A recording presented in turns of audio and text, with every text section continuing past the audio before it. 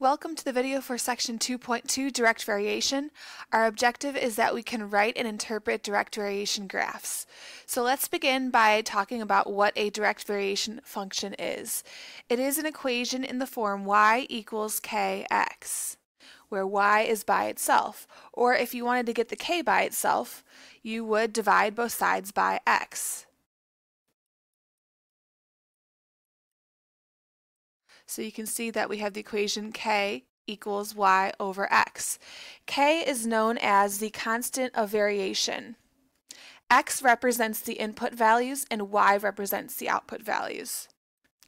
Make sure you note that the constant of variation k cannot equal 0.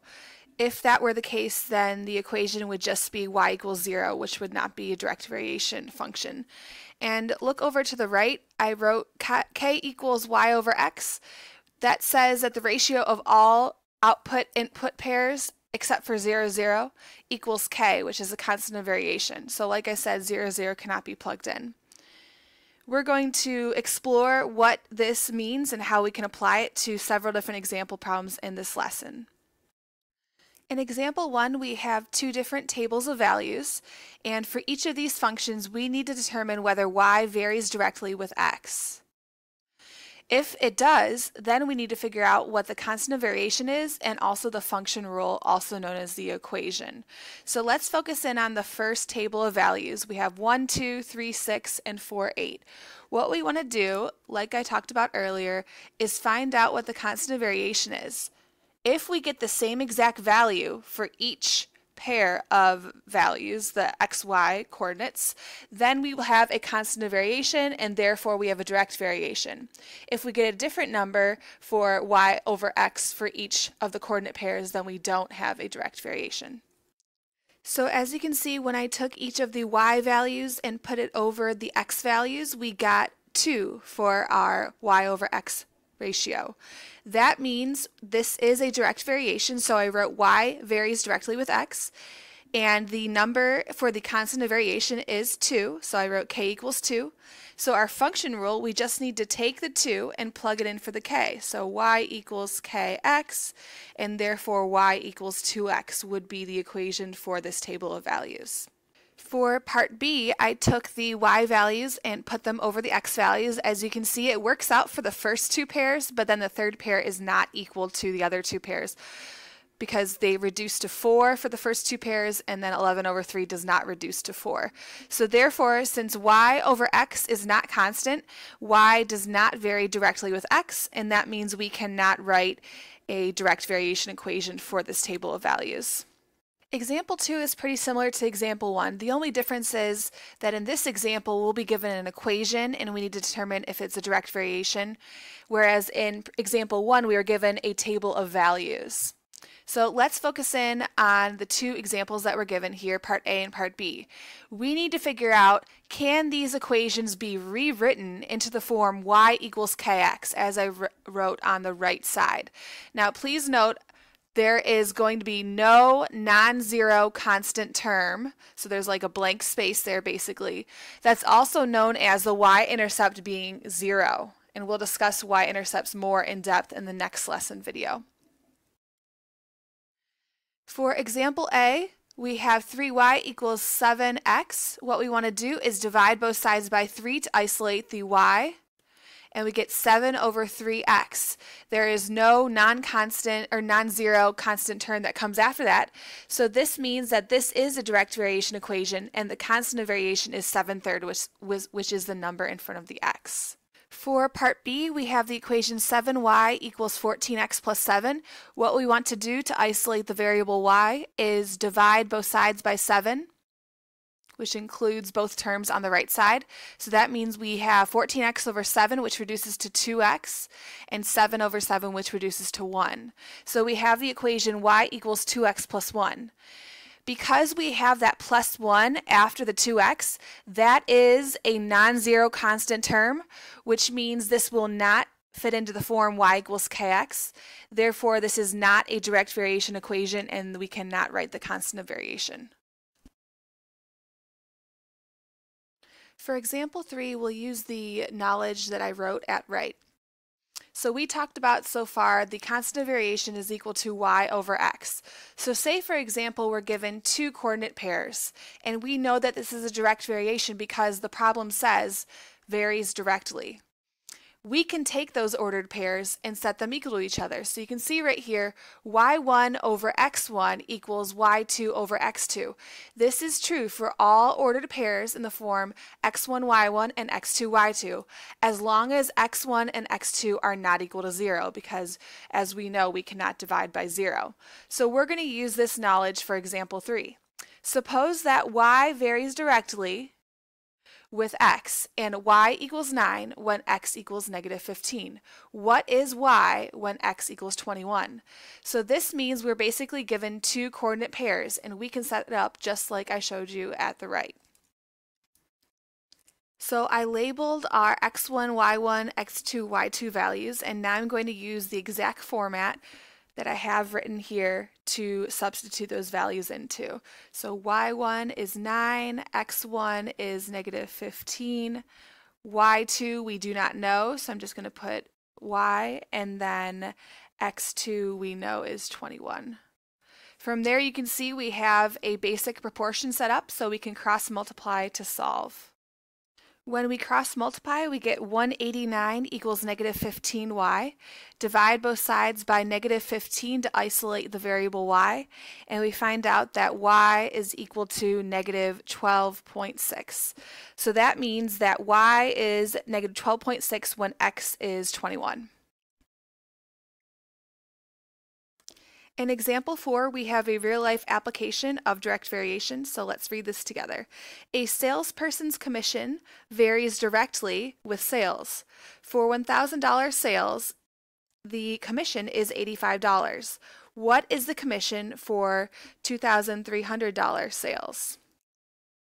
As you can see, the word problem contains the phrase varies directly, so that tells me that we can use the equation y equals kx. So step 1, use this equation y equals kx to find k. So in a word problem, you always want to define your variables. So let's say that C stands for the commission, and let S stand for the sales.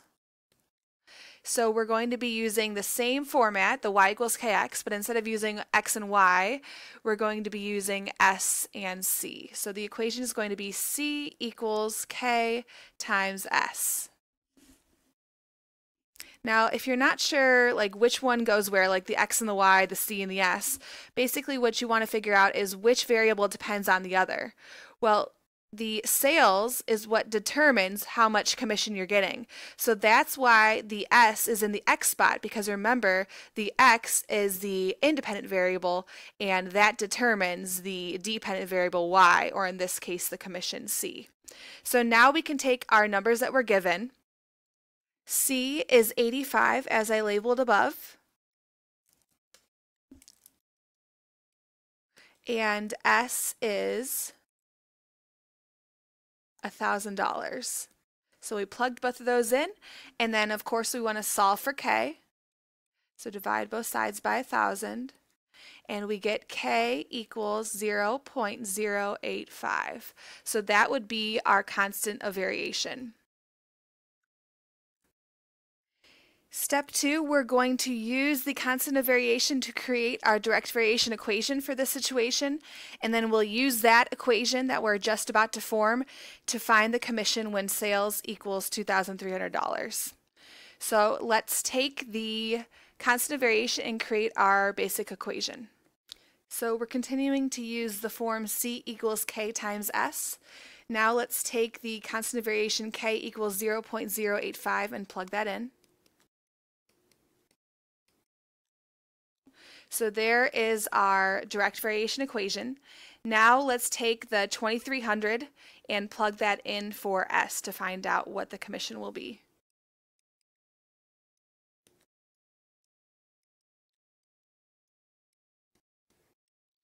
When you multiply those two values, you should get C equals 195.5. So that means for a sale of $2,300, your commission is going to be $195.50. So far in this lesson, we have learned how to work with direct variation equations, starting with tables and then equations. Now we're going to apply this knowledge and learn how to graph a direct variation function. Here's something you want to remember. The graph of a direct variation function is always a line through the origin. And remember, the origin is the coordinate 0, 0, so it's the center of the graph, this point right here.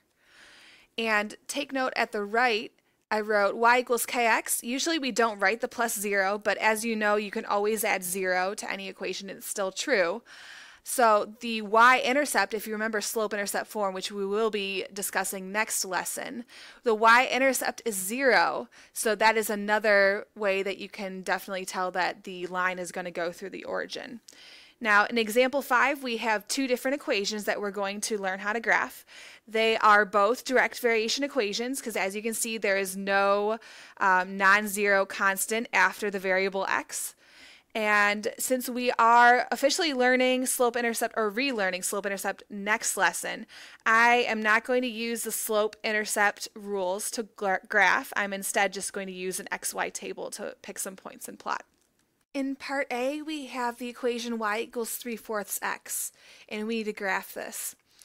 And whenever you have a fraction for the constant of variation k value, which is the 3/4 in this situation, the best idea, if you want to get rid of the fractions for your x and y values when you plot, my suggestion is to pick multiples of the denominator.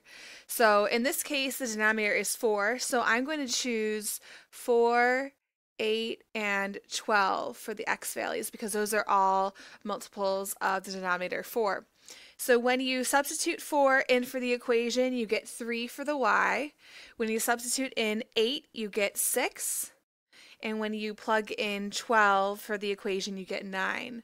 So those are 3 coordinate points that we can plot now.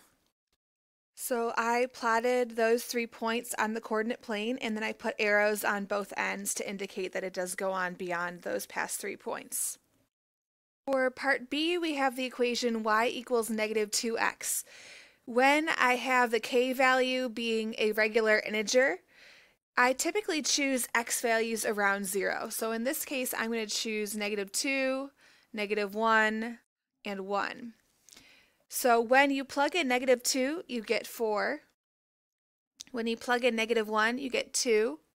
And when you plug in +1, you get -2. So those are the 3 coordinates that we're going to graph. Since the coordinate pairs that we're dealing with in part B are nice small numbers, we don't need to have the increments be units other than 1. So I plotted the 3 points on the graph, and then I connected with arrows on both ends. So now you have several examples that show you how to work with direct variation functions. And you can see that both of these graphs did indeed go through the origin 0, 0.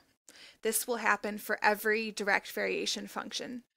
Here are our 2.2 lesson check practice problems. Please write these down, make sure you do them, and come with any questions when we see each other next. Have a great day.